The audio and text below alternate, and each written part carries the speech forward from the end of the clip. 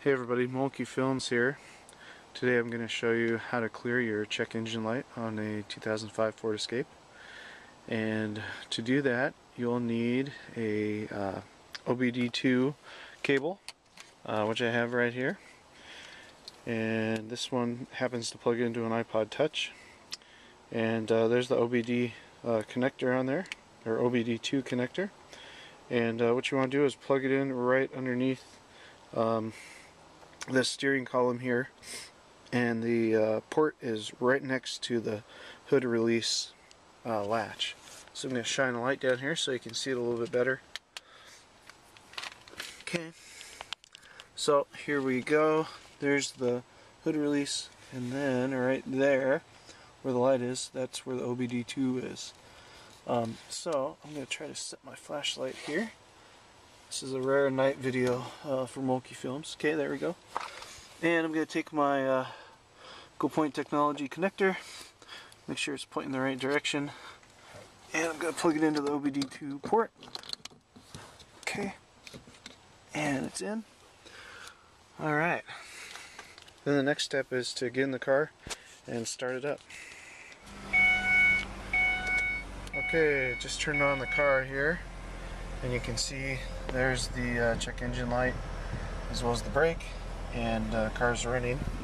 So then I'm going to grab my trusty iPod Touch here. I'm going to go to the GoPoint app. Okay. And it's asking me if I want to rate it. I'm going to say no. Oh. Go ahead and try it again here. Okay, and I'm going to do a quick scan, and it should pick up the check engine light right away. So let's do it. Quick scan. Connected to ECU. It's important to have your car running when you do this.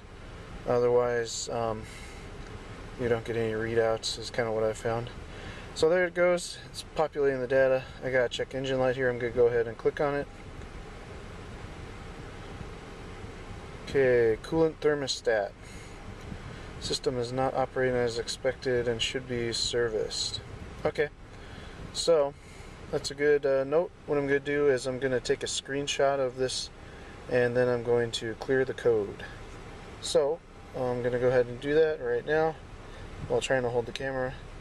Well, to do a screenshot, you just hold the this home button and then the top power button at the same time, which is impossible to do one-handed. Anyways, so let me just do that real quick. I'll take a screenshot and then we'll come back and clear the light. Okay, I've taken a screenshot, and I'm going to go ahead and clear the light now. I've made a note of the error code, and I'm going to monitor it. And sorry if this isn't showing up very well, it's kind of dark. So I'm going to hit the clear light, and then in the background you'll see the check engine light should click off. So let's go ahead and try it. Clear light. Okay. And that gives you a message saying could be dangerous and you should only be attempted by trained mechanics. Are you sure you wish to clear the check engine light? I'm going to say OK. And there it goes. The light just went off. So that's how to clear a check engine light on a 2005 Ford Escape. Thanks for watching Mulkey Films. If you like what you see, go ahead and click subscribe and help support the channel. Thanks.